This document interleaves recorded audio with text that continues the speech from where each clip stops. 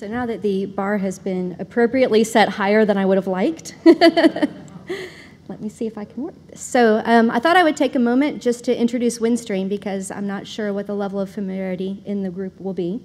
Windstream is a Fortune 500 company that is a telecommunications provider. So we're one of the bad guys that's limiting progress over here. Just saying.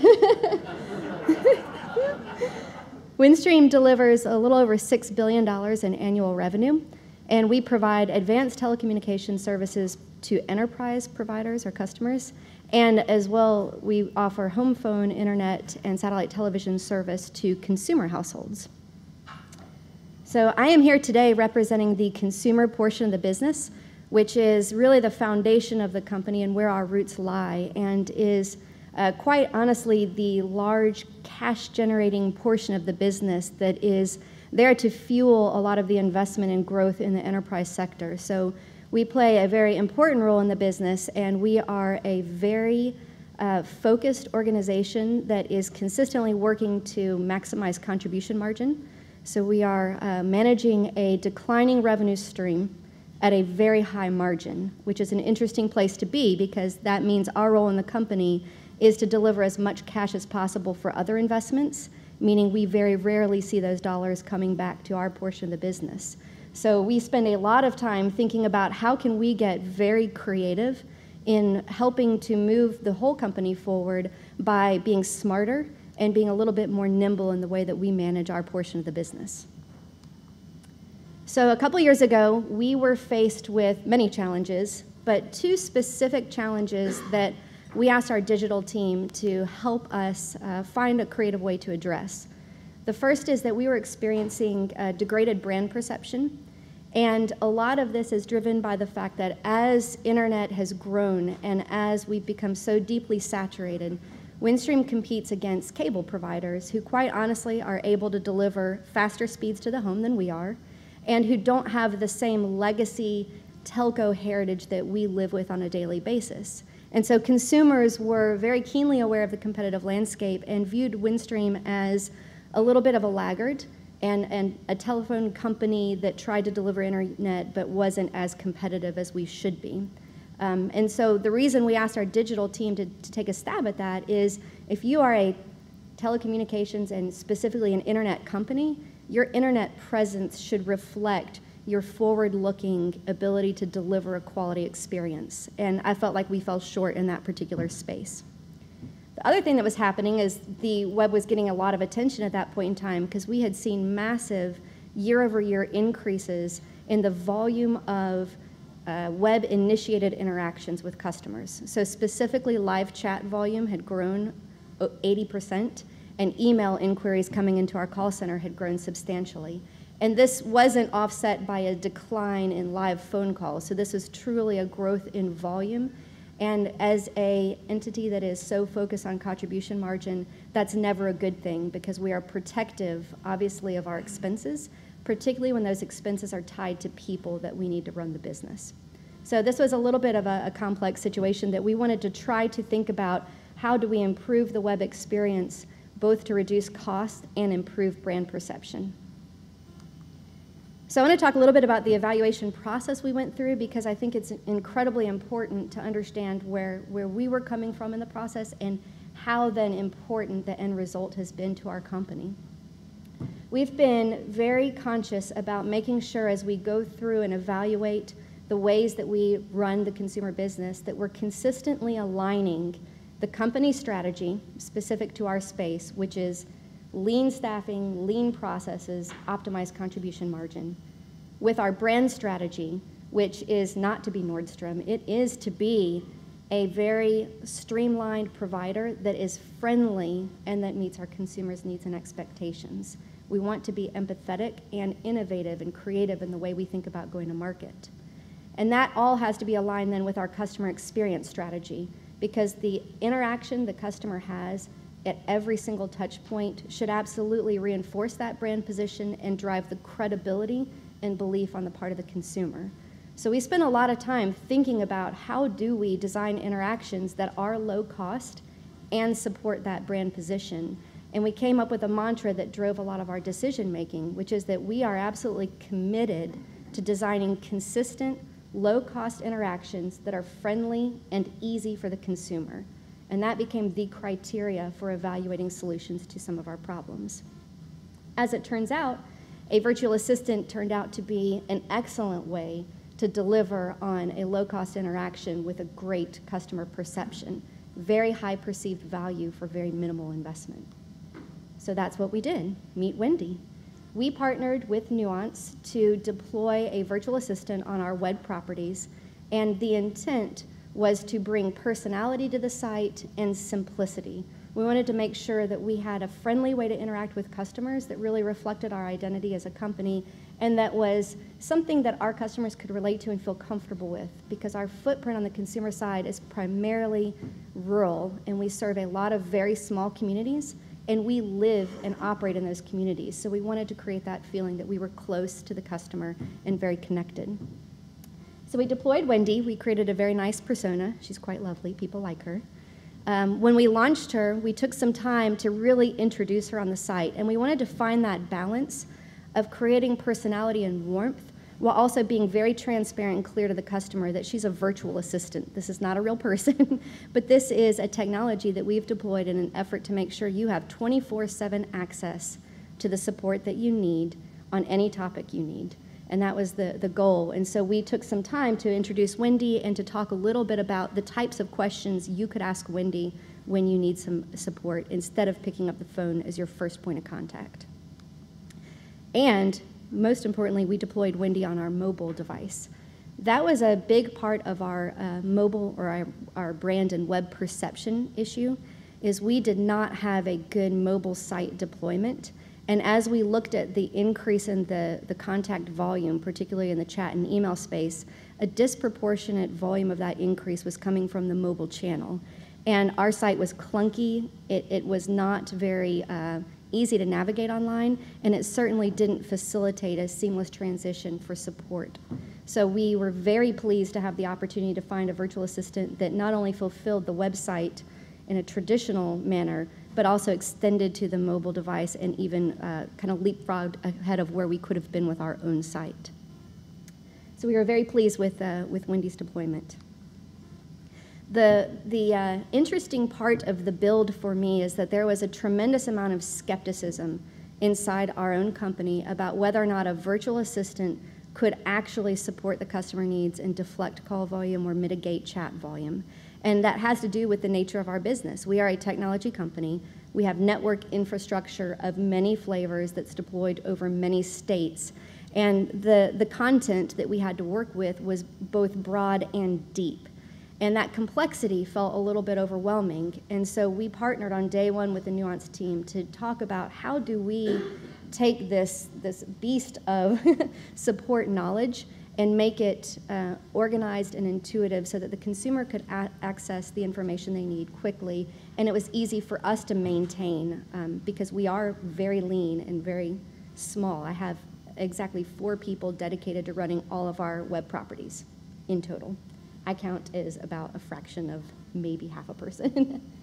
So we looked at this, and there were at deployment 5 or 6 big topics that we knew we needed to dig into and support. And the biggest and meatiest was probably the content around our internet service itself. And we had 7 primary topics related to internet, and then 118 subtopics underneath that we felt were mission critical, that if we didn't have that built into the site at deployment, then this would not be a success.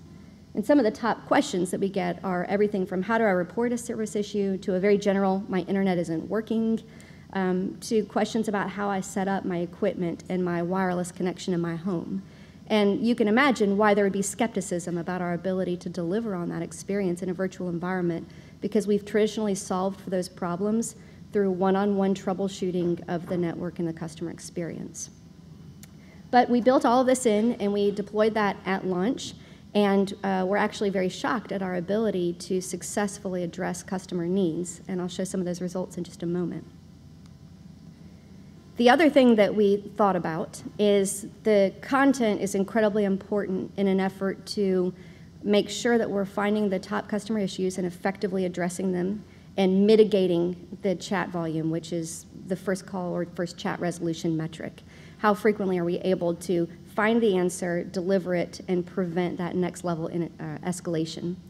The other is how do we get enough usage of the tool? And there was some question, again, about would our customer base in an incredibly rural footprint be receptive to virtual technology? Would they be willing to go interact with Wendy instead of picking up the phone or instead of going through a traditional support service base? So we've worked quite a bit on thinking about how do we optimize the interaction on the site? How do we make sure Wendy is prominent but not obtrusive? How do we make sure that she's understood as a support option and presented as the preferred support option? And do we have the confidence to do that? So on the left, you'll see our deployment at launch, which in retrospect is a little embarrassing because it's not very robust. But we turned that on, and then over time, we worked to optimize the placement of Wendy. And once we brought her up into that header and made her a very prominent and immediate part of our support section of the site, we saw an immediate doubling of volume of usage. So now we've got both sides working. We've got enough usage that we feel like we can drive volume and a meaningful reduction in our overall live contacts. And we've got content that's there to support and make sure we're remediating problems. And having both sides of the equation is critical because you don't want to drive volume without resolution. And it doesn't really matter how good your resolution is if only 2 people use it. So we were constantly working to pull the levers to find a balance between those two and make sure that we're delivering an experience that was meeting both the business objective and the consumer objective. And so the result has been very exciting for us, especially for me in this environment where we took a little bit of a risk and we took a technology that was beyond anything we could do internally and deployed it to a customer base that, quite honestly, we believed might not be ready for it. And right off the bat, in the first year of deployment, we reduced our live chat interactions by 45%, which is substantial when you are a lean organization. That's a huge staffing benefit to us. And we've found that there are topics that we absolutely can't resolve in Wendy. There's no way that I can do, at least not with our own systems, a deep troubleshooting of the network elements feeding a customer's home in a virtual assistant. But that's worth paying a live rep to do. If I can use Wendy to give somebody their bill payment options or give them the simple instructions for resetting their modem, then I want to do that as much as possible so that I protect and reserve our live support hours for those topics that really warrant a next level support. And it starts to create a feeling that once you get into that call center, you're talking to an agent that has a level of expertise and importance in addressing your topic that it's worth the phone call. And that's an important thing for us to continue to think about and work with. The other important note is the first chat resolution rates have been very strong from the beginning. I've been very happy with where we've landed. We've stayed kind of within that high-performing agent range since launch. A big part of our ability to start in such a good place is we trialed Wendy internally only on a development server for about 3 months before we actually launched it to a customer. And a lot of that was our own concern about, did we have all of the content built in that we needed? Was it functioning properly? Did all of the decision trees follow the right paths and the right logic? And we were building and redesigning the website at the same time, so it was worth waiting and getting it right, so that the day we launched it, we had a level of confidence that we had done all we could to get all the content in there for the consumer, and from there, the consumer can tell us what we had missed. And I think that, in retrospect, is a best practice that I would recommend to anybody looking to deploy this kind of technology for the first time. Having a good internal UAT program that gives you the opportunity to vet the content pretty thoroughly up front saves a lot of pain on the back end, I would imagine, because the optimizations that we had to do with content post-launch were much more subtle and were much more customer-driven, and that's been a really nice surprise or outcome of the project. So the customer reaction has been positive as well. Again, worried about how consumers would feel about a virtual assistant on our site. And I think the best commentary we get from the customer is their actual words, and we find a lot of that in Wendy because they talk to her quite often as an individual. And so we've gotten a lot of consumers who clearly either have forgotten that she's a virtual agent or perhaps didn't know that and never really had to discover it during the interaction. So thank you for your time. I appreciate your help. You've been so kind. Are comments that we get very regularly in Wendy, which always delights me because I feel like then I've delivered on a customer experience in a fashion that was deemed acceptable to the customer. We also get consumers that are very aware that she's a virtual agent and want to test that agent. And so we get a lot of questions on useless knowledge. So what's 4 + 6? Quick answer. And we've had a lot of fun because Wendy can. If my math is right, that makes 10. Please ask me your question about your Windstream service now. And it's been great because the consumer enjoys that. You're awesome. Why, thank you. I'm really glad I could help you out.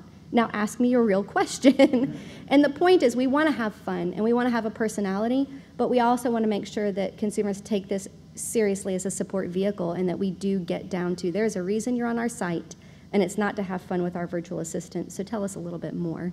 And we found that we can find that good balance of business and fun in the interaction, and it's been wonderful. We also have a lot of I love yous. Will you marry me?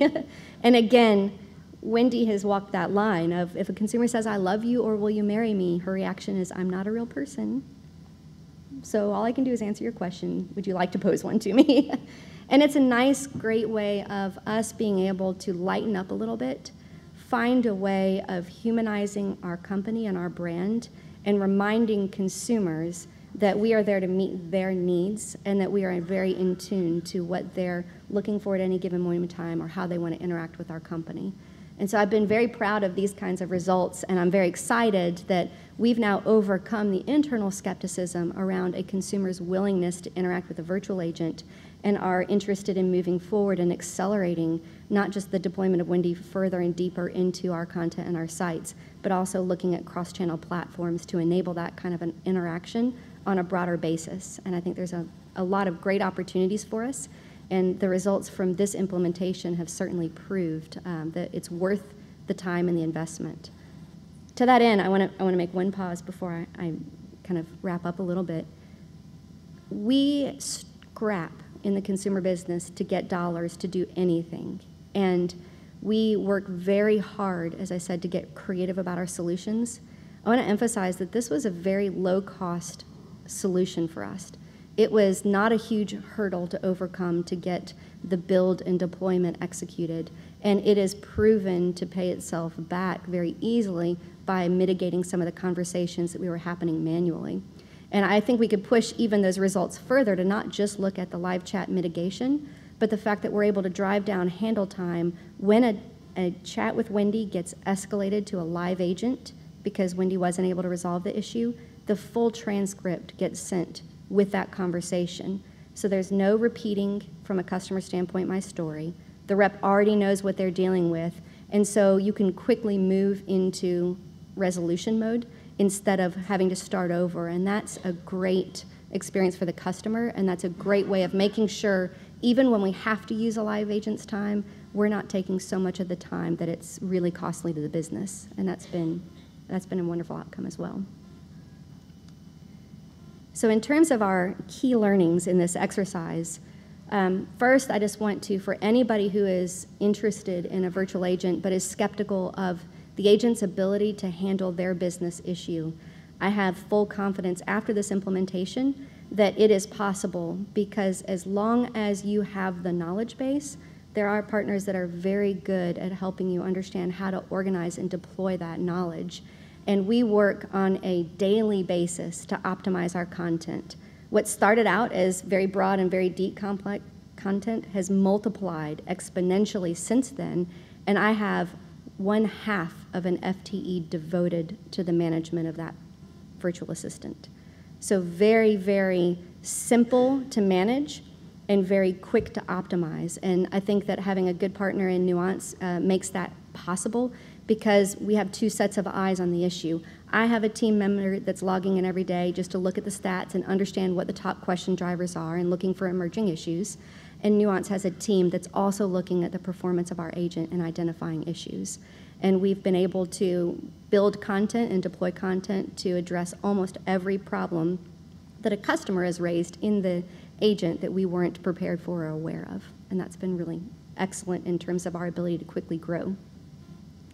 The second is that Wendy, or a virtual assistant, will absolutely reduce live support hours. I have full confidence after this deployment, again, that customers are very receptive to the idea. They love having 24/7 access to support in a way that requires much less effort than going and culling through all of our FAQs and all of our support content.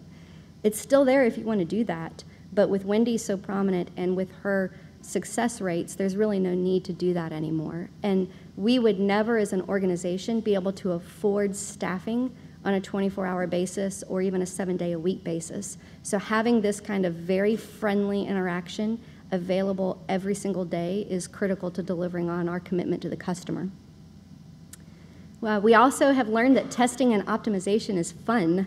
And that's not something I would have said before this deployment, because it's work and it's hard. And when you have a very lean team, it's all I can do every day to keep the business running, let alone build in consistent practices around optimization.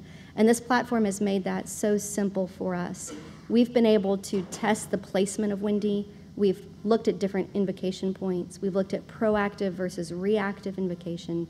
We've looked at different ways of positioning the content, and it's easy to do. I have a user that can log in and do almost all of that, and I have the Nuance team that's recommending things we might want to try or practices that have worked for other providers. And just having that pipeline of stuff to try has been really fun for my team and has given us a greater sense of ownership over the experience and ability to positively affect the customer experience. And that's meaningful to me because our business is hard, and we are in a very difficult position every day. And if I can motivate my team to feel like they have an opportunity to be very progressive and very innovative and very proactive in driving the customer experience, I want to reinforce that every single day. So it's been a great practice for us and something that we've genuinely enjoyed. And then, as demonstrated by my comments, also customers love Wendy, and I feel like it's such a win for us to have the opportunity to deploy something that so equally balances the customer need and the customer expectation with the needs of the business and the brand. And it's very rare to find that moment when you're hitting on both equally. I feel like I'm always making a trade-off and skewing one direction or the other. And to find that kind of balance and to find a solution that can grow with us and can help find that balance in our future is really exciting, and it's something that I'm a very strong advocate of now within our own company, and I would strongly encourage anybody else considering to give this a great view and to really understand the opportunities it presents to become a little bit more intimate with your customer in a technologically driven way, which is a really nice balance. So those are all the remarks that I have prepared. I'm very willing. I have no idea how much time I've used, but I'm very willing to answer questions if anybody has any. I have some. Yeah. So, did you build up your knowledge base you're trying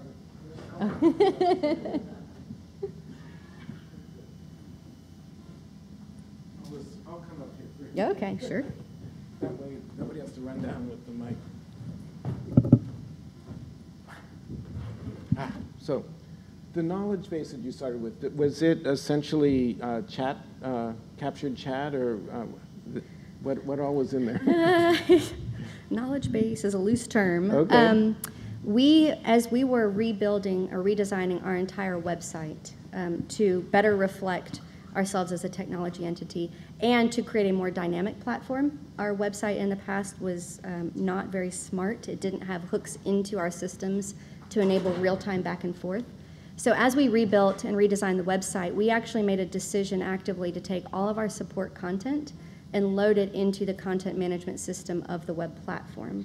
So our CMS platform houses all of our content data, and then that data is consistent with what is presented in Wendy. Wow, so everyone using WordPress could just do this? It's not WordPress, No, it is Ectron. But it was a big effort to get all of that content loaded and migrated into a single platform. And having a platform that is then the actual web interface itself and driving that interface has made it a lot more dynamic and easy for us to manage. and I have content owners that are responsible for that. And then don't let me preempt over here. There's two. Yes? I know, Sarah, you and I have talked about this, and it looks like you had a good relationship with a vendor. You guys did your part, they did their part. Anything you can share with us in terms of challenges that people like me are gonna go through that to watch out for, and any advice that would help us through this process? Sure. I will say that the entire build process was time-consuming. I think that's a good way to put it. It was well-managed. There were very clear milestones and expectations, and the Nuance team held us very accountable to those.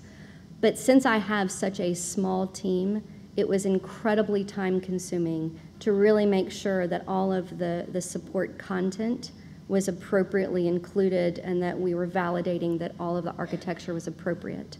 So it wasn't that it was hard, it was just time-consuming. And so I think that that's something to be aware of. This is not something that you're going to flip on overnight, nor is it something that the vendor can manage completely independent of your own resources.